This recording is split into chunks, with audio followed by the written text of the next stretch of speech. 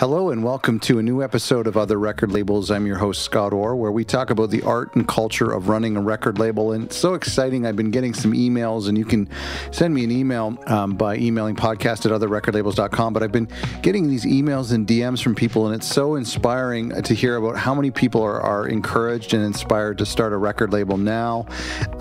And, you know, these are people who have been dreaming about doing it for years or months, or even some stories of people who have started a label years ago and then, you know, start it back up again after some downtime. So it's such a cool thing. If that's you, our website, otherrecordlabels.com, have some resources for people who are in the process of dreaming up a record label. In fact, we have a checklist, and that is a bunch of things to look over and to make sure that you think about before starting a record label. And you can get that at otherrecordlabels.com/checklist. The best thing about this show and getting to do this show is getting to talk to so many inspiring labels. And I can't count how many labels have, shared such encouraging things to help me keep going and to help our listeners keep going, but also even like practical tips of hearing things and thinking, oh, that's amazing, I'm going to implement that for my label. And so we have some incredible episodes on the horizon for you, including today with Grimalkin Records. Such an honor to talk with Nancy about this label and the history of this label and what they're doing. It's very exciting. In fact, in the episode, I referenced something, this kind of social media post that they do that was really important, and how I came across their label.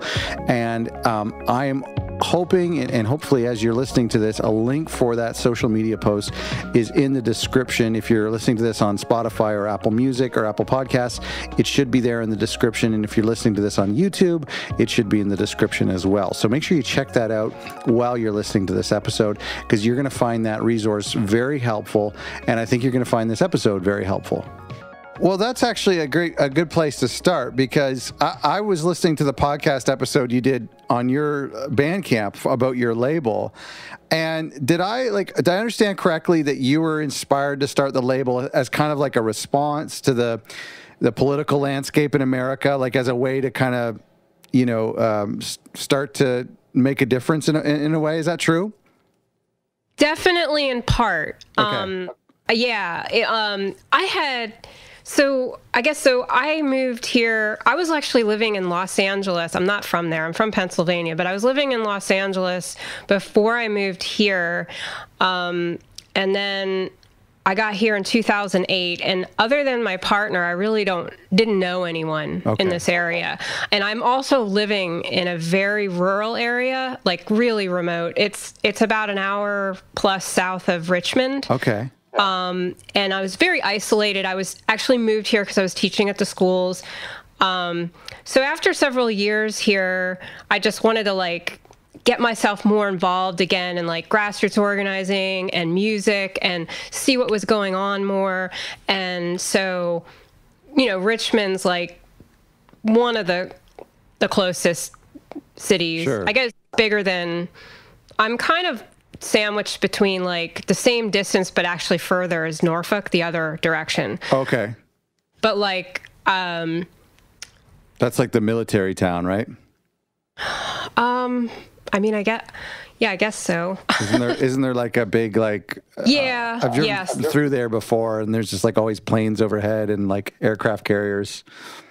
Yeah, and then I guess it's the what is it, the shipyard and whatnot is out in Hampton, Newport News area. But actually Hampton and Newport News is actually probably even closer to me than say Richmond. But I already kind of knew a few people from just online social media. So I basically started learning about the grassroots, the smaller mutual aid and grassroots organizations that were doing work in Richmond.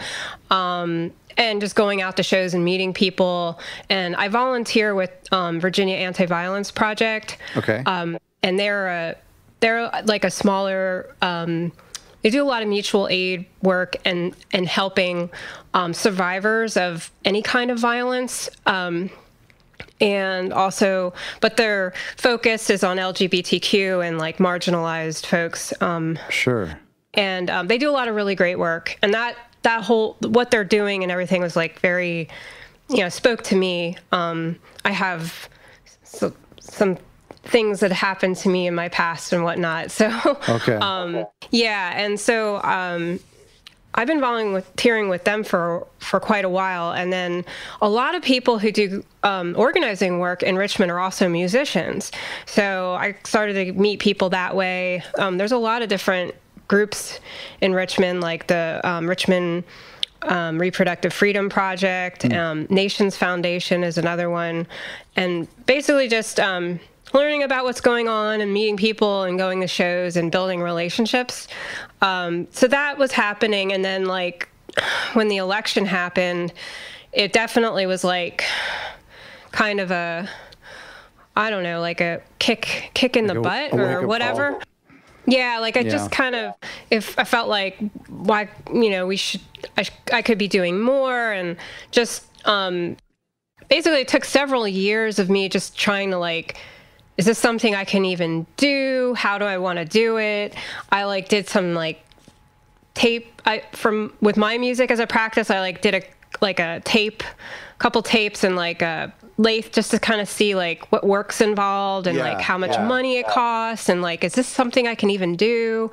And then from there, like, just talking to people, I don't know, it just turned, I'd say 2018 was when we did our first like physical release. And so were you always a label at that point? Like, when did you say, okay, Grimalkin Records is like official now? 2018. Okay. That was it. Okay. We kind of were like coming up with the name, and then I had thought about a few different names, and I just came across the word Grimalkin, I don't know, just Googling and brainstorming, I guess. Sure. And I was like, oh my God, that's perfect.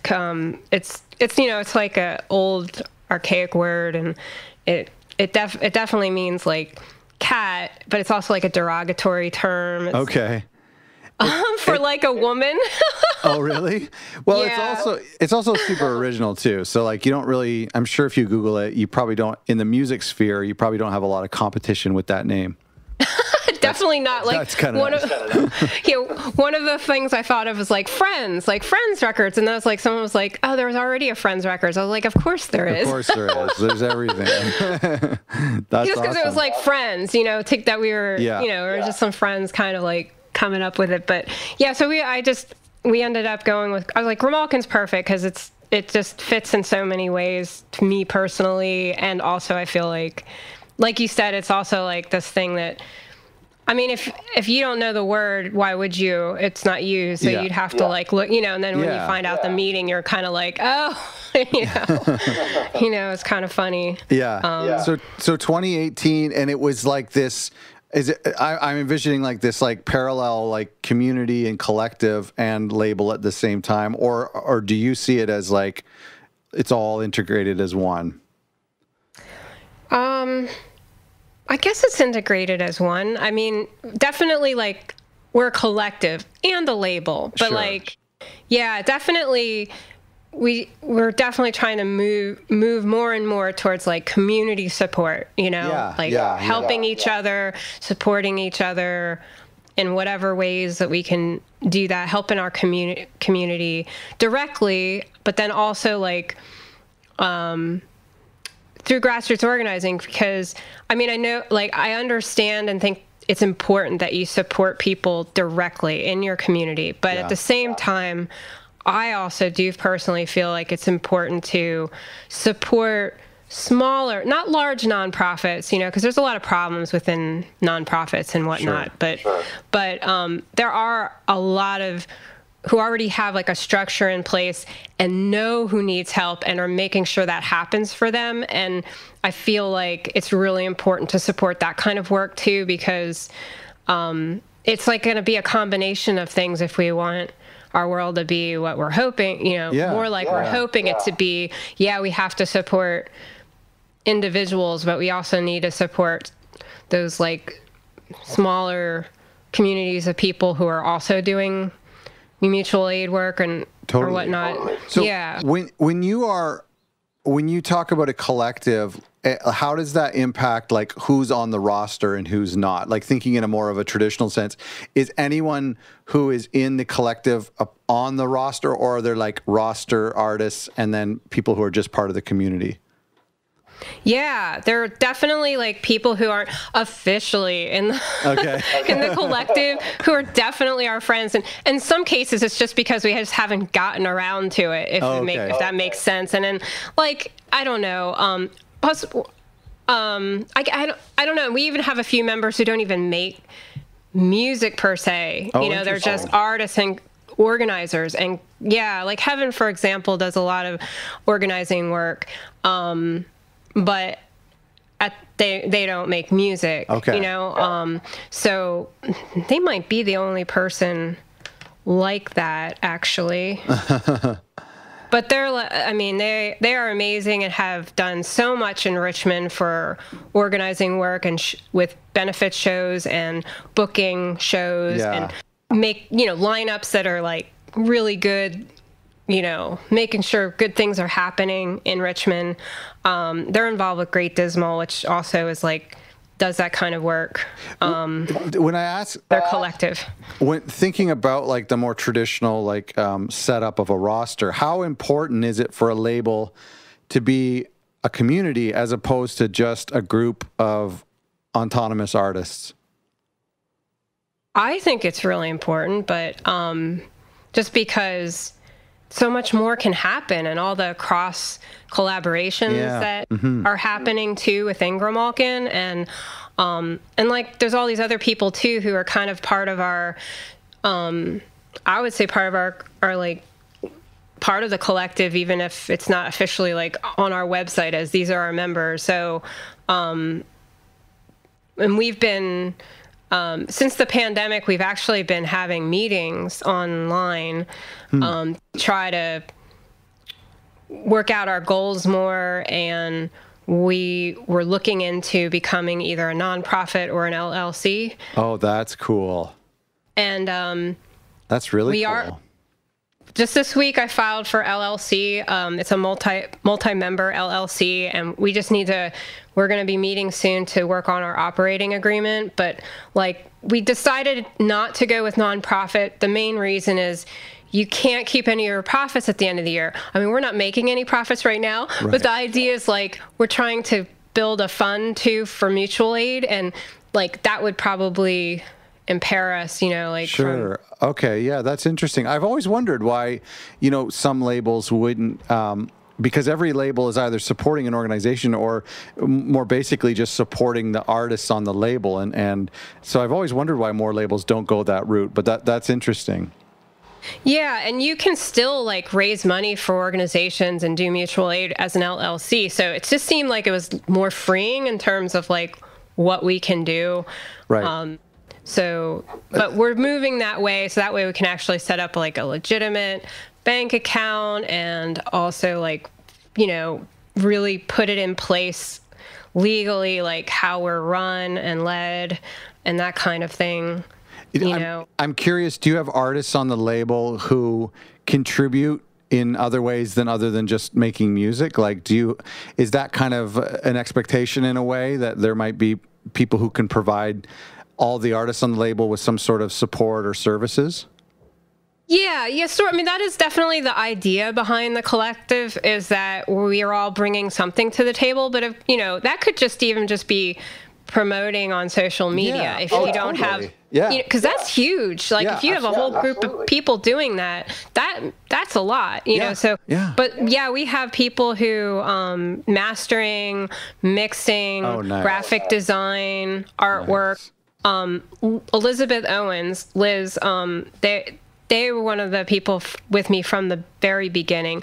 They did our logo. They if you go on we have a website now. So if you check that out, we have a whole collective page, and it actually says what everybody does. Oh, yeah. Okay. And it has a lot of information basically about us, and we're like, one of the things we're working towards is having a freelance page where we have all the different skills that all of us have, and then these are the basic rates, and then you can then reach out to them directly, and maybe we have it like linked up with their portfolio or their website, or they could actually do it through Grimalkin directly. So for example, like if I did the work, obviously I would be going to the label. If somebody wanted to donate some of what they made, they could. It wouldn't be something we are requiring, because we're trying to build like support for each other, so that we're just really hoping we can generate the kind of like work too that people want to do, you know, and hopefully, so that's one of the things we're working towards right now too, after we get this LLC paperwork stuff out of the way. When we're talking about community, you know, a lot of when you think of community, you think of things at a local level, and you think of getting together in shows. How has COVID treated things, and how have you kind of responded to the pandemic with, you know, live shows being put on hiatus and stuff? How has that affected you guys? Yeah, so I guess it's two things. On a personal level, I was laid off. That was a big hit. I was laid off on March 31st. Wow. So on a personal level, it was a big hit because my job was what was mainly funding the label. I'm getting unemployment right now, but like, so it's just kind of like, that was worrisome for me. I'm still a little like concerned, but I'm hopeful. And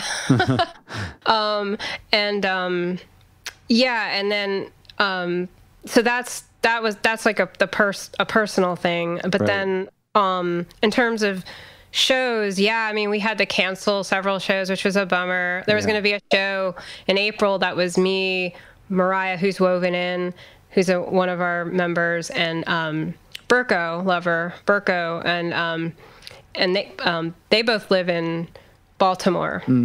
So looking forward to that, and then that got canceled, obviously. But what we did was we just kind of moved to the online thing, and right now we're collaborating with Judy Hung's label, which is Quiet Year Records. And we're having a Wednesday. It's been happening since mid-May. And it's Grimier Wednesdays. And it's a really good name for it. And basically, it's like a weekly series where we have artists and of all kinds of artists on. So it's like a 2-part show every Wednesday night at 7:30 Eastern time. But it's basically like the first half is just someone being interviewed, and then the second half is an interview plus a performance. We've been doing that. That is really cool. And we're raising money for Virginia Anti-Violence Project with the series, so that's really cool. And that's on Instagram, or how are you broadcasting that? So that's actually, we're doing it on Zoom. But I think you can view in with Twitch and some other ways. I'm not the best tech person here, so I'm kind of going in on Zoom. But I can. I've recently just tweeted about it and on Instagram. We have a show tonight, you know. Okay, cool. But we have Manny Lemus on from Citrus City Records. Oh, and, great. And Sharmishta is on, and they're a collective member of ours, and they're doing the interview performing part tonight. Very cool. Yeah, so we're excited. That's awesome. Let's talk about the artists. Like, how do you respond to artist submissions? Like, when are you searching for new artists? How do you decide to bring into this collective? I mean, in a way, it kind of sounds like it's open, but at the same time, like, that might not be realistic. So how does that work? So would it be okay if I told you one more thing about an online show? Yeah, sure. I'm sorry. No. Just because it's just recent too. It's we're also, and I don't know. We're having a show on July 25th online. I'm not. I think you're. I don't remember now for sure if it's like going to be on Instagram and Facebook, but I think it is. But I think it's also Zoom. There's going to be an art auction, I believe, a few days before. And then the show is on Saturday afternoon on July 25th. Backxwash is going to be on the show. Cool. Woven In, Hunting Dog, and they're all part of the collective. And then Machine Girl which is a DJ. And it's to raise money for Heaven has a lot of student debt, and so the show is to help them kind of like get a little bit out of their That's awesome. situation. That is Yeah, great. yeah. That's really cool. Just wanted to share that just because that kind of like, you know, fits into with what we're about and everything. Yeah. No, Yeah. that's great. Thank you. Yeah. Yeah. So artists, I'm kind of curious about that and how that kind of submission process works. Yeah. So I guess initially, you know, it's just like my friends. And so if you look at the collective page, you'll see there's a lot of people with Richmond. Right. I even have it for my name, Richmond, just because, you know, I'm in the middle of nowhere. But anyway, like, Armand's from Norfolk. And then a lot of the people that we ended up hearing about, like, came through other people. I also met several people that are in the collective on Twitter, through Twitter, actually. Right. Interesting. Like Backxwash, for example.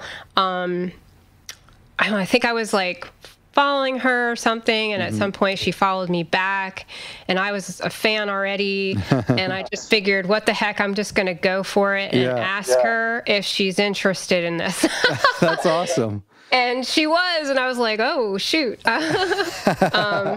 Yeah, so it was really cool. And so that happened a few times, and then just like with different people, or like I met Kate Can Wait, Molly Kate from Twitter, and like we both liked each other's music. I probably, with all the people in the collective, our music is probably the most similar, maybe. Okay. But anyway, and then I met Mabel through her, and I don't know. I met Burko from doing the compilations I told you about earlier beforehand. Right. And are you open to like new artists from outside of the Richmond area, like who maybe couldn't contribute in the same way to the collective? Yeah, absolutely. Like Backxwash is in Canada, so is cool. Quentin's in Toronto. Mariah and Burko are in Baltimore. Mabel is in Philly. So is Savan. And we have our newest member, Raphael. They're in Brazil. And Molly Kate's in Puerto Rico. Oh, that's great. So and I guess like everyone can still contribute because most things are done online anyway. Yeah. And then as far as like submissions go, we have had an uptick in that, just like I'd say since the pandemic. I don't know. It seems like Grimalkin's actually flourished a little like during this cool. time. That's good to hear. I don't know why exactly, but I know also I've had a lot more time on my hands too to put into Sure. Yeah, that's right. That's so that's pretty much all I've been doing. I feel like it is a little bit of a blessing in disguise being laid off, because I don't know if I really would have thought about pushing us towards LLC and stuff like that either. But as far as like getting submissions from people we totally don't know, we tend to have more releases probably by us and our friends and like people who know each other through. But we're open to like people we don't know. We just kind of want to know a little bit more though. Like, why did you reach out to us? Why do you want to be a part of what we're doing? You don't have to be a member though to release with us at all. Right. And like what we're doing now is when we get submissions, then I'm sending them out to the group of people in the collective who want to be a part of that process, like determining. Oh, very cool. I've never heard of that before. Yeah, so we're doing that. That way, you know, again, like I get stuff where I hear it and I'm just like, oh, shoot, this is awesome, you know? Yeah. But I'm, you know, and that's kind of how it's been. But then like now I'm trying to make it more like, you know, let's make a decision together, especially when it's someone none of us really know, you know, we don't know the person. Let's all decide together if this. That's a really great idea. I've never heard of that. I know a label that's a husband and wife duo, and they have to kind of equally agree on. But aside from that, I've never heard of like sending it to the artist and having the artist kind of speak to the A&R side of things. I think that's a genius idea. I love it. Oh, cool. Yeah. I feel like it just makes much more sense with what we're trying to do collectively. Sure. And again, pushing it a little bit away from like me making decisions, you know? Yeah. That's great.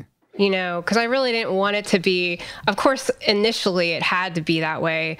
But as we grow more, I'm trying to be more led by other people. Sure. Well, then, if the album is a flop, you can blame them. No, but no album's a flop. So, you know, in my opinion, no album's a flop because I'm joking. We're not. Yeah, I know you're joking, but I mean, like, I know, like, there is all this pressure. I'm sure that artists feel like, oh God, I hope, you know, my album does well. They want, of course, everybody wants their own album to go well, but like, if we put it out, it's because we believe in it. We think it's awesome. And like your follower count or like your previous whatever, like that stuff just like doesn't mean anything to me personally, or I don't think to anybody in the collective, you know? I think if I was an artist and a label, no matter the size, agreed to put my record out, that would be a huge win in of itself. Just having somebody else believe in your music, that's a huge win. Yeah. And it's so like different to like the way the music scene currently works, you know? It's like, that's really what we're just trying to do things differently. So we're probably going to make a lot of mistakes. I know I've made a lot of mistakes. Like I've learned a lot of things, how to do things better just from making mistakes. But like, cause I feel like a lot of the stuff we're doing maybe hasn't quite been done. So it's like, you know, you kind of try something and see if it makes sense. Sure. And then we just keep evolving, I guess. You know, we've changed a lot since I started it in 2008. And now it's like this whole other thing. Like I feel like it's really become what I had hoped it to be and more, you know, like beyond what I had even thought initially. Like, you know, like it's evolved to this place, and that I feel like it's just really exciting. That's awesome. I came across your label because of someone shared in our label Facebook group these like helpful tips that you had shared on Instagram, which is like tips for white folks in DIY music. And it was great. Like, can you tell me about this and tell me about its genesis? Yeah. I guess, you know, with everything that's going on right now, it's like all these people in music, like have this like, oh, we need to pay attention more to what Black people are doing. Right. And, you know, and like, part of my issue with like what was going on when I started things was that everything was so like so much gatekeeping and so many white folks in positions of the gatekeeping. Yeah, that's right.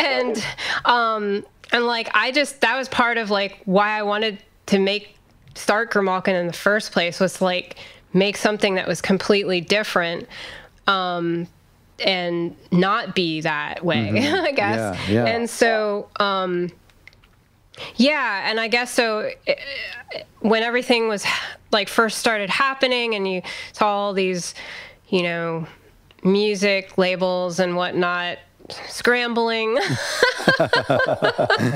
you know, and I mean, and I myself had so much frustration over a few different people within the DIY music who had like all white labels pretty much. Right. And also like blogs or music sites where like they totally like ignored me when I'd email them and stuff. And like, then I'd look at their blog and be like, oh, well, whatever. It's a sea of white faces. So sure. Yeah. So it's just like, nah, you know what? We're going to create our own thing and focus on the folks who want to support us. And then all this stuff happened. And, you know, people are scrambling. So we just felt like it would make sense for us to make a statement and then have tips. So the statement was put together by several of the Black folks in the collective. Okay, so the first initial statement, and of course, and we paid them for their time to do that. Amazing. And then the tips were basically the steps that I personally took, like as a white person, just trying to like think about starting something like this, because, you know, I quickly started realizing, like before anything even started with this label, that like building trust and building relationships and giving yourself sincerely, like to helping others, is like really important. And like you can't just go in and expect people to like share their music with you or trust you, especially if you're white, if you haven't made a commitment and effort to like get to know folks, what they want, what they need, totally, and give your time. And so like, you know, just doing that work and then doing some benefit shows and whatnot. Several of us in the collective, before we were really officially a collective, you know, we're doing stuff like that, and just kind of like building relationships and friendships. And then like from there, learning about supporting people, learning about what's going on, learning about what they need. And so we just felt like, you know, it's not like everybody has to do things the way we did, but like if you're really sincere about making real change within the music community, like I feel like that's a very connected thing to, like, you know, you have to do that kind of work, especially if you're white. That's if you ask me. Absolutely. That's what I loved about these tips, because they were so practical and they were actually like action steps. They weren't just philosophies that you need to hold or mindsets that you need to embrace. It was like actually things that you should go out and do, not just in this season, but like every day for the rest of your life. And I loved that. And I found that so interesting. And just real quick, I just want to say to our listeners, I will try to include a link to this, so that while I'm talking in the description, I'll link to this Instagram post, but it's also available at Grimalkin. That's GRIMALKIN.records on Instagram. And you can scroll down and find this as we're talking about it. But a lot of the things that you had mentioned or that the folks had written on these tips were things that you do on a local level, which surprised me, because so much of my work in the music industry is with a computer and through the internet with people, like hands off. But these tips were really rooted in the local community. Why is that so important, do you think? I mean, I feel like that's where change has to happen. You have to change within yourself, and that needs to go into your local community with the people you know, and finding those folks who are already doing work like that and supporting them and finding out what they need and what they want, what's going to help them. How can you serve what's already going on? And that's how it's going to branch out. It's not going to happen from like top down. It's not going to happen from tweets. You know, definitely not. There's things like building friendships over time with the grassroots organizations, booking shows featuring majority of marginalized individuals, volunteering your time for some of these organizations. I thought that was just really interesting, of like, these things are not things that you can do, go out and do right now, but instead these are things that you can do like for a long period of time. It's like a time investment in, and start to build relationships. I found that really inspiring. Yeah, thank you. That's what inspires me to keep going too, because I do feel like it is like like it fuels itself, you know, once you really invest yourself, you know. You might think of it from the outside, if you haven't done that stuff, well, I don't have the time, or it's a lot of work, and that's a lot of energy. But like, that's what it takes to make real change. And if you get yourself involved in that, it's so rewarding and inspiring in itself. Like, to me, it's like its own like motivator for me. Yeah. especially when you see things happen and when you're collaborating with other people, and it's really just a beautiful thing. And I feel like that's the only way we're ever going to have. We hope. Yeah, I agree. I'm sold on it, and I hope that people hold me accountable to, after COVID is over, to kind of go out there and to start to build those relationships. But right now, what can we do with our web presence to promote inclusivity? Because especially during COVID, a lot of us are living online, and a lot of our communities are existing solely online. Is there ways that we can use the internet? And I don't mean like in an armchair kind of way, but to promote inclusivity without appearing performative or disingenuous? Yeah. Well, I mean, a lot of the way Grimalkin was started too was doing that stuff online too, not just locally. So although we were doing a lot of organizing work in Richmond, I was also like reaching out to folks online, you know, like Backxwash and Quentin and Mabel. I mean, they're not people who live in my community. My opinion, I know people, I know it's not the same as in real life, but like I hold those friendships and connections with people they're just as valuable to me, or like a value or like importance to me than the folks I know in real life personally. So I think you can do that work just through sincere connections, because I feel like I've used Twitter that way. That's why it's the only social media platform that I guess more than hate. Yeah. But I do hate all social media. Yeah. I know what you mean. But I really feel like I have made a lot of connections with, and that's something else too that we've encouraged people with the, you know, like you were asking about submissions and whatnot from people who are outside us. Like we really would like to encourage you getting to know us and us getting to know you. So like, you know, you can, you know, if you're interested in what we're doing, reaching out, but like in more, you know, over time and sincere ways on, you know, even if it's sharing what we're doing, maybe like trying to have a real conversation with someone over the internet. You know, like that takes time. Like I do feel like a lot of, those tips didn't really talk about that stuff, I guess, but sure.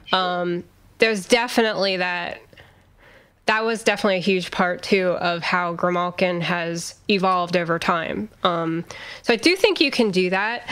And I mean, as far as benefit shows and whatnot, I mean, you can do those things online. And one of the nice things about it is it's accessible to people who may not be able to go to shows normally. Sure.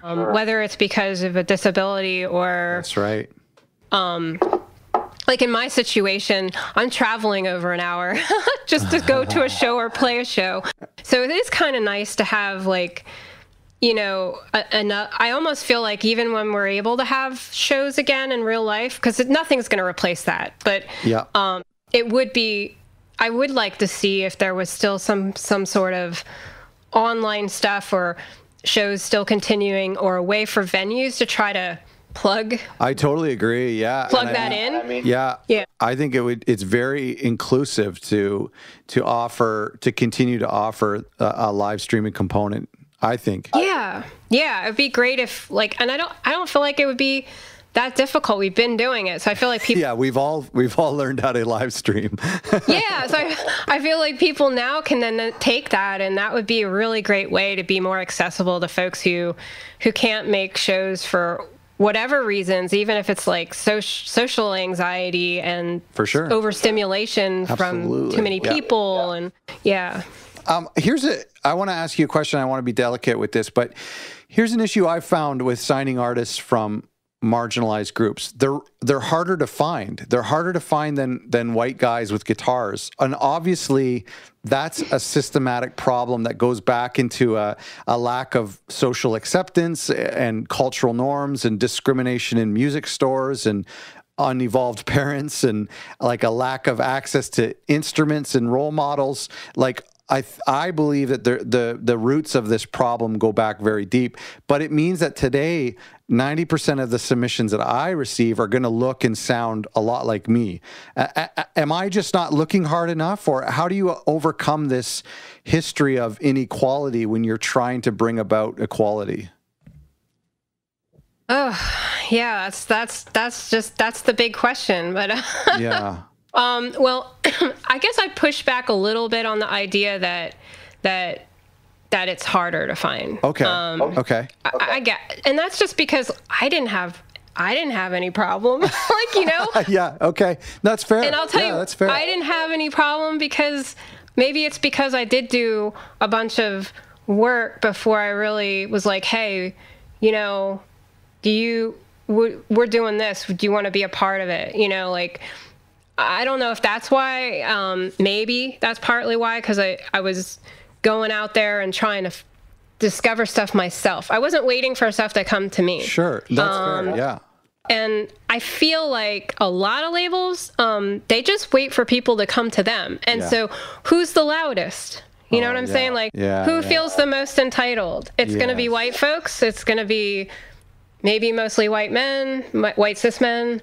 That, you know, like, because that's a good point. I don't know. Yeah, you know, so I don't know. I feel like labels have to do a better job on themselves. Like, their whole structures and everything is just, I think it's really complicated. It's probably even beyond my ability to quite understand everything, because I'm not never worked for a label or anything. But from what I see, it like goes down to like their staff, like who they have doing A&R, who, good point. You know, like money is another thing. Like, that's a huge thing that's a problem.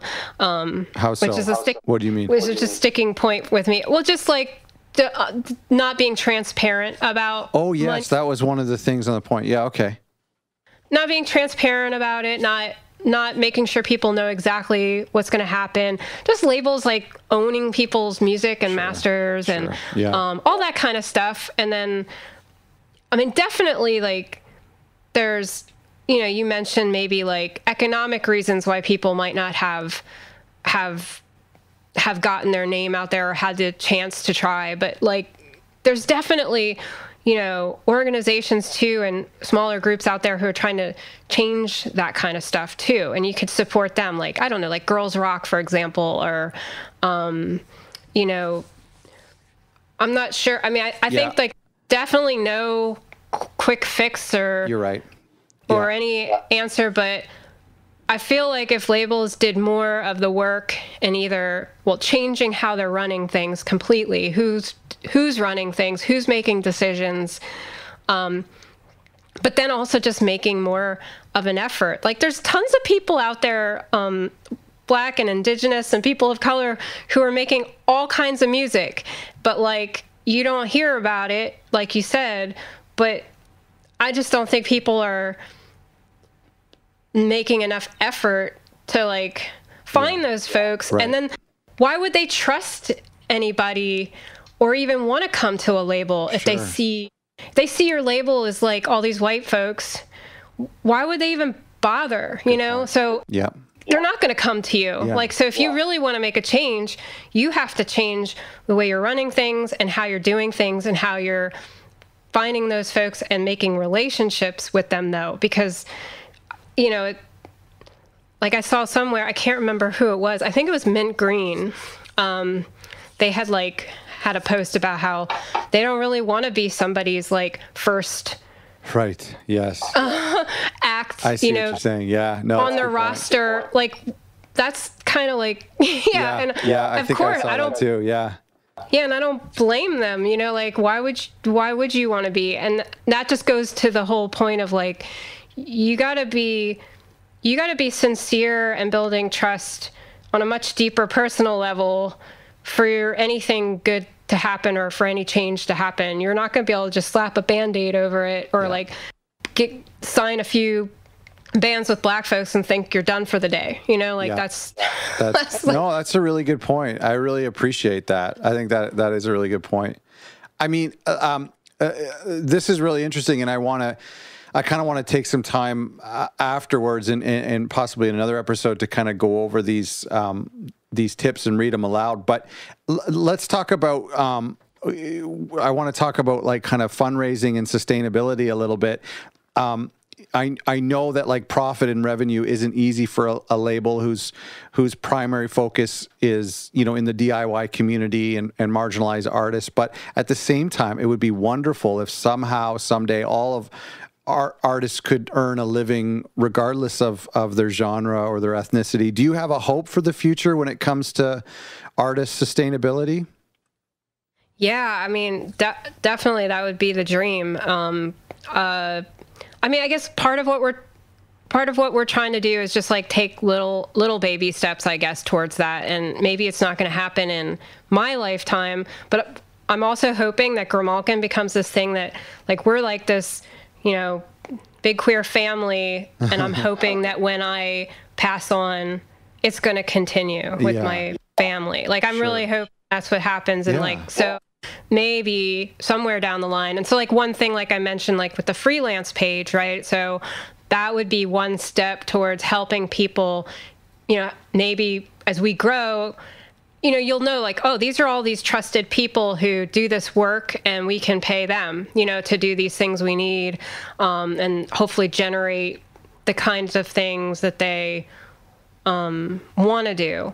I mean, within our current system, you know, with capitalism, obviously, like money isn't going away anytime soon, or the structure of that isn't going away anytime soon. So, I guess that's like one way we're hoping to like help folks like get paid. We're also trying to do that internally, like so like.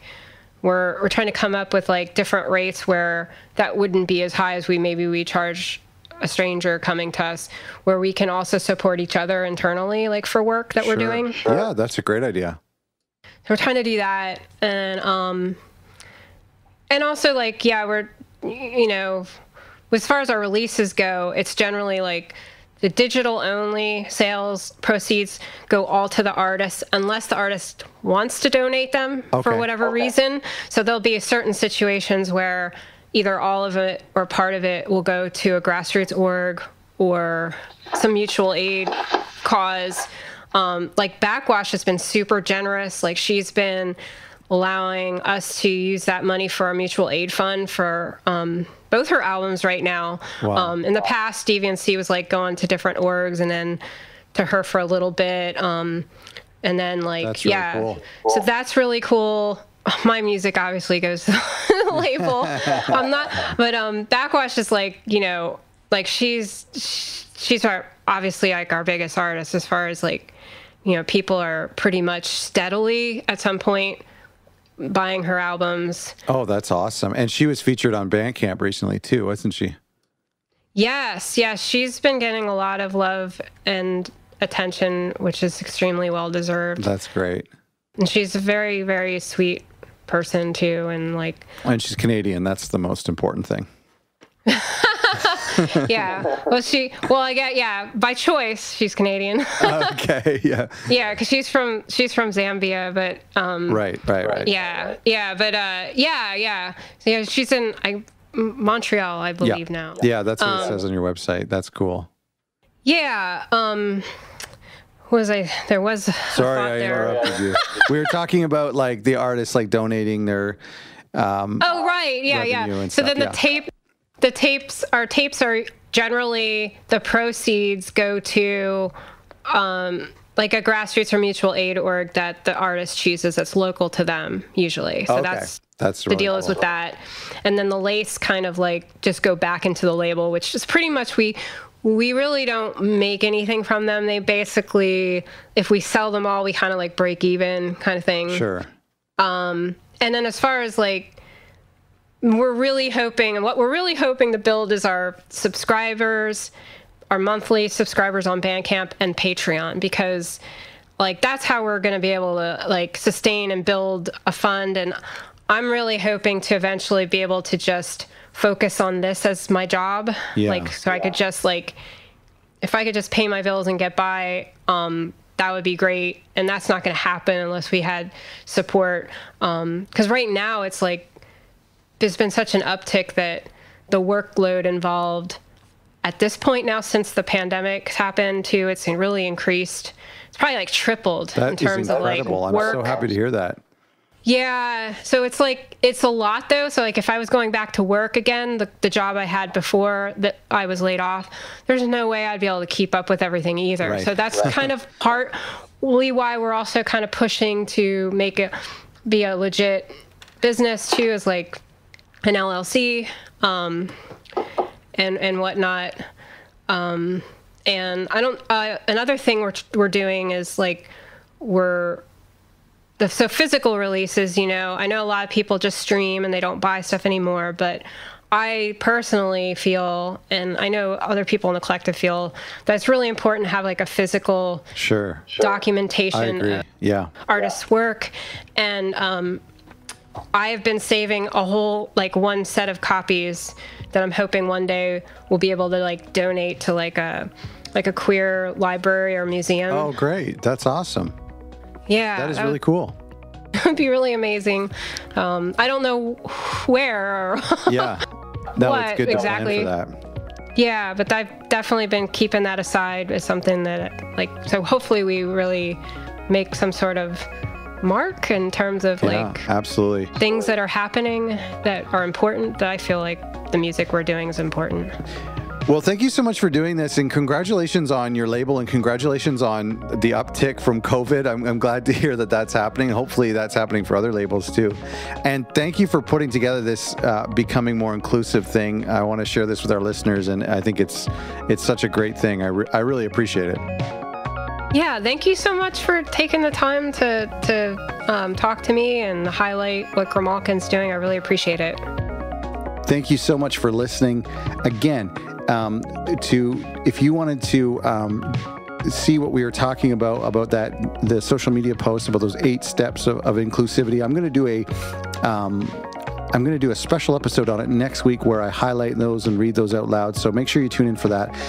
But if you want to read them ahead of time, you can get it in the description below. Thank you so much for being a listener, and please stay in touch.